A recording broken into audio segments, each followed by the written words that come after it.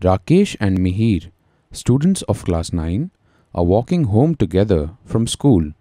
Rakesh begins to tease Mihir, saying that he speaks in a girl's voice. He also laughs at the fact that Mihir has got no hair on his upper lip. "Look at me," Rakesh says. "I'm a real man. My voice is strong and my face is manly. I have so much facial hair. My father calls me Sher."